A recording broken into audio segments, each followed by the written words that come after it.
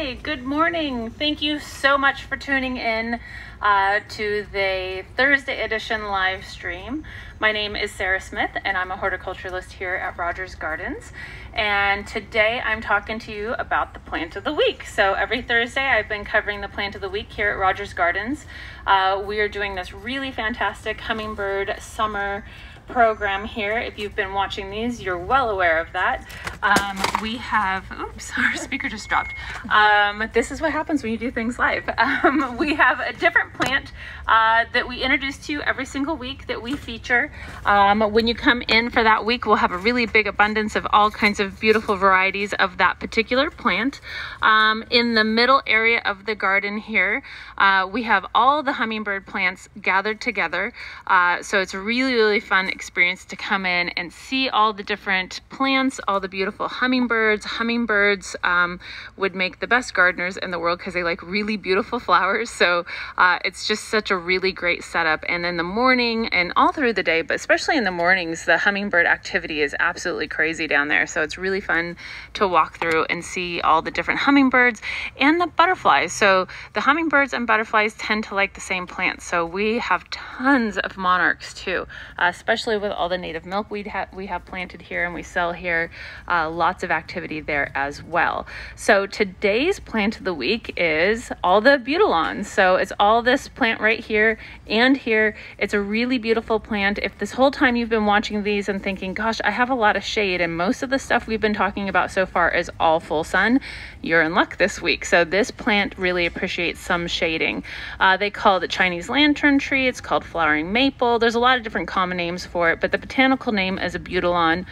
There's a lot of different varieties of it, a lot of different colors, a lot of different sizes, heights. The variegated leaf, I love this spotty variegated leaf. I'm gonna look down. It's Thomasii. I always forget what this one is called, this variegated one, but it's so pretty. The tiger eye, which is this one here, has a really beautiful striping on the flower. I have a little baby one here too. So we have them in all different sizes. And I was watching the hummingbirds just the other day actually drinking the nectar from this, and it's really funny to watch the way they actually drink the nectar from this one. They actually have to come up underneath it and go straight up into it, and they tend to kind of hit it in multiple spots around the flower. It was really funny to watch that little one do that, and he was a tiny little baby, and he was going up and he was going around about 3 times to each flower, just totally not giving a care about what I was doing. I probably could have reached out and just grabbed him. He had like no idea I was even standing there. But it's such a beautiful plant. It can be really versatile and can be grown in a lot of different kinds of shapes. So it can be grown very shrubby. It can be grown like a patio tree. So this one here, we have trimmed up so the bottom is cleaned up, but it has a nice high head. It can be grown in a pot, it can be grown in the ground. So there's a lot of different things that this plant can do for you. It's a tropical type plant, so it grows in warm kind of tropical areas, but definitely appreciates some shade. Doesn't do well with a very windy area either. So if you have an area where you know it's kind of like a wind tunnel in your house, this plant's not going to be very happy there. The leaves can be a little bit sensitive to the wind, and they're a little bit on the brittle side. So make sure that it has some protection. Definitely appreciates some afternoon shading, but can be grown really tall. So I have a friend here who you all should know if you watch the live stream, Suzanne. Hi, Suzanne. She has a really beautiful one in her backyard that she has trimmed up like this really gorgeous tree right outside her kitchen window. So it's really kind of amazing. Whenever we're there, they're hanging all at that kitchen window level, and it's the tiger eye variety. So it's so pretty to stand there and see all the flowers and then see all the hummingbird activity too, just right at that window right there. So it can be grown like a tree. It can even be almost like espaliered and vined onto things because it is a little bit herbaceous. So it is technically a woody plant, but it can be easily manipulated. So it can be grown in all different kinds of forms. What's really nice about this one too is that it keeps the leaves year round and the flowers almost year round. It slows down a little bit in the winter time, but you mostly have flowers. Definitely summer, spring, summer through fall, and even some a little bit in the winter time. So it's one of those plants that's just going to always give you kind of some pop and some color, especially the variegated one. I am just a sucker for this one. I think it's so, so pretty. That apricot up against those colored leaves is just so great. And they come in pinks, they come in cream colors, they come in yellows, they come in really, really deep reds. When you look at them, they almost kind of look a little bit like a hanging bell hibiscus. If you look up inside them, they have that really beautiful stamen inside that's so pretty. So all the different pollinators really like these as well. But I really, really love these two particularly. So these are the two that I picked. But I grabbed, we have some 5 gallons. We got in some really nice 1 gallons. Just be aware of how big they get. So it can be a little bit deceiving. This one here and this one here that's way above my head are the same plant. So be prepared.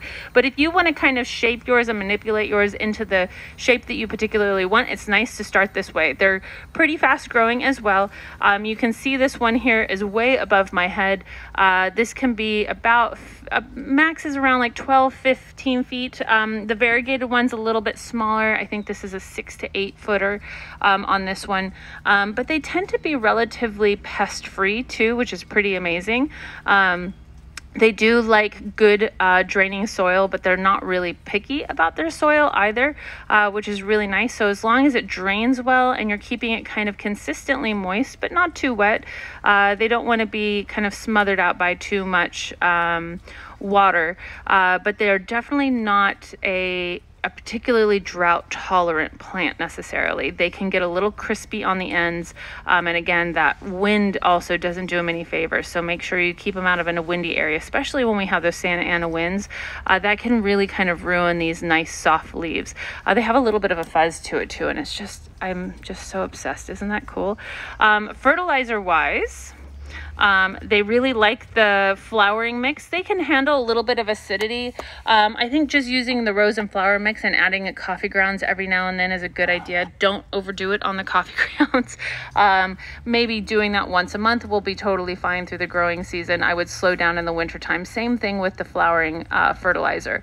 This will encourage a lot of flowers. They can handle a good amount of shade, but if you have it in too much shade, speaking of flowers, they'll tend to be a little thin and you will not have as many flowers. So they really appreciate some amount of direct sunlight.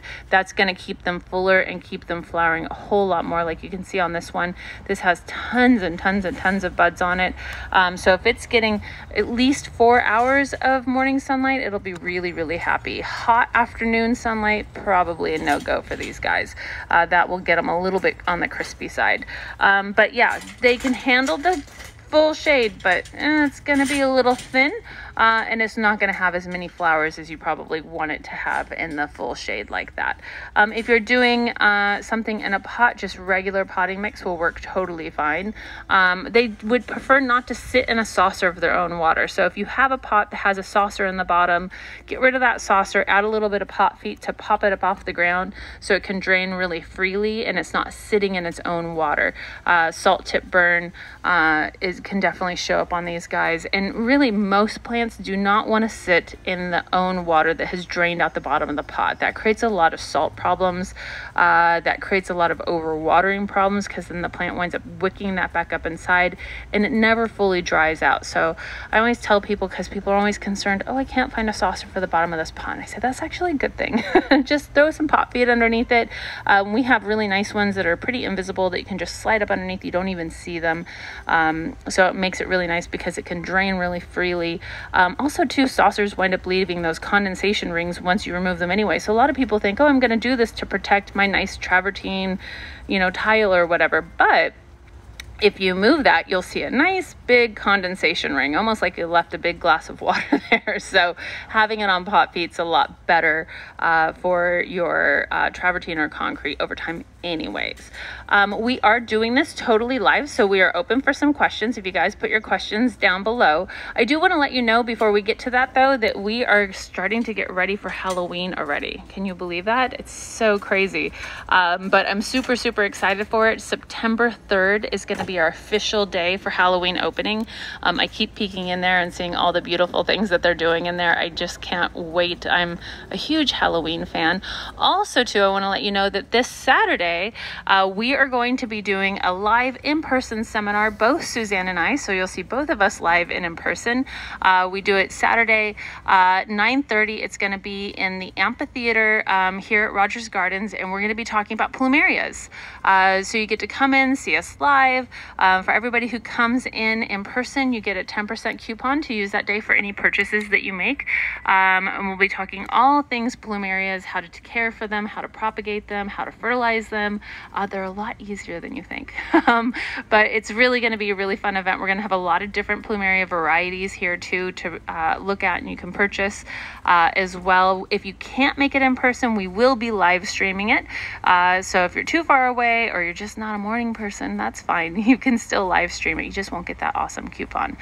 So I want to make sure that I let you guys all know about that first too. And then, do we have any questions? Yes, we do. Thank you, Sarah. Yeah. The first question is, can you just state the name of the plant? Yeah. So I know maybe some of you come in a little bit late, and I tend to just burst right into it. This is Abutilon. So that is the botanical name, Abutilon. All these here are Abutilon plants. They also call them Chinese lantern trees. They also call them flowering maple trees as well, because it has kind of a beautiful maple shaped sort of leaf. It is a tropical type plant, but works well in a lot of different varieties. I don't necessarily look at this plant and think it screams tropical to me, even though that's the kind of environment that it grows in, because it has such a beautiful maple shaped leaf.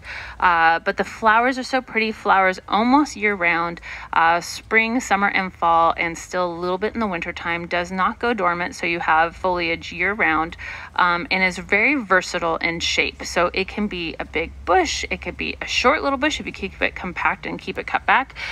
It could be grown like a little tiny tree, even though it's technically a shrub. It can even be grown espaliered or even vined onto an arbor, for example, because it is very easy to manipulate how it grows. So it's a little bit brittle, so make sure you keep it out of too much wind, and then make sure that it's getting a little bit of morning sun and afternoon shade. It can handle full shade, but you're not going to get as many flowers. So it's something that likes to kind of be protected underneath a tree, another large tree, underneath maybe say a Japanese maple tree would be great, because you're going to give it some dappled filtered sunlight. That would be fantastic for it as well. Right. I keep getting rodents eating my baby flowers. I start from most seeds, and they've been getting eaten up. Yep. Any advice? Yeah. So this is definitely a plant too that can be really appetizing to rabbits. So if you have something where it's bushed all the way down to the ground and foliage all the way to the ground, rabbits definitely go for this guy. If you have it trimmed up like a patio tree, you don't really have to worry about it. When it comes to warm-bodied pest problems, so rabbits, deer, rats, mice, any of those kind of things, honestly, the best thing to protect that is physical barriers. There's really not any kind of miracle type spray that's going to work for any long periods of time. Physical barriers, trapping, they do even sell, the kind traps that trap the animal into the cage instead of killing the animal. But adding some sort of physical barrier around it. Even things like if it's little and you're waiting to grow it really big, putting like chicken wire around it will help. Not for the tiny little guys, unfortunately. They can almost get through anything. If I had some kind of miracle answer, I'd be a millionaire. We get this question all the time. I battle a lot with the small little critters in my garden, especially my tomato garden. So I put bags around my tomatoes. I just get those they're wedding gift bags that people use for favors and things like that, for showers and stuff, that just have a little drawstring, and I put those over my tomatoes and pull it.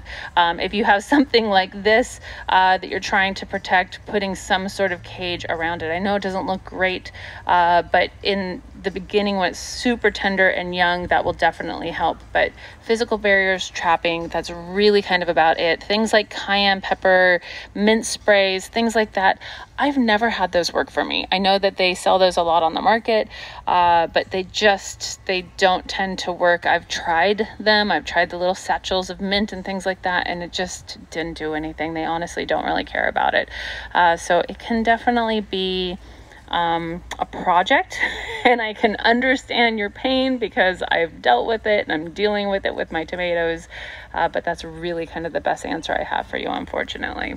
Also to bird netting. You can use bird netting too if you can't get your hands on chicken wire that's just too hard to manipulate. We sell the bird netting too, and that helps too. Okay, that seems to be all the questions for Nice. today. Thank you. You're very welcome. So yeah, Halloween opening coming up soon, September 3rd. I'm super duper excited for that. Christmas opening is going to be coming pretty soon. It's amazing to think that we're already there, right? Christmas opening happens in October, so you can even at the very end get Halloween and Christmas at the same time, which is kind of amazing. But yeah, make sure that you sign up for that email list, because you'll know all the fantastic dates of all the really cool things we have coming up, and all the different fun things we have going on here. You'll also know about the new plants of the week and all the different things even happening at the farmhouse. So it's really kind of a cool thing to be a part of and get the first in the know about that too. We always post all these videos obviously on our Instagram and our Facebook page. So if you have any friends that are really into hummingbirds, especially someone who has a shady garden who's been kind of lamenting that I can't get any hummingbird plants in my shade garden, you absolutely can. Make sure you tag them down below and let them know about this. Also check out our YouTube page. We do so many fantastic videos there, not just our live streams, but we do all kinds of really beautiful videos that really work year round. We just did one recently about how to take care of your citrus. I'm going to be doing a new one coming up called the Watering Wise Garden Trends for 2021. I had to think about the name of that. So that one will be posted pretty soon. And those are really beautiful, well edited, gorgeous videos. Every time I see those, I think, wow, that's me, that's here. It's so gorgeous. It's really, really fun to see those videos. Suzanne and I do those. We even have a lot of different guests come in who do specialty things about orchids and things like that too. So there's great stuff there as well. So thank you so much for tuning in. I really appreciate having you with me every Thursday morning. It's been really, really fun. It's been really fun doing all the live in-person seminars again, and talking to all the people who are behind the camera who I never get to see. Getting to see them in person has been really, really fun. I really appreciate it. And be well and be safe and happy gardening, everybody. Bye.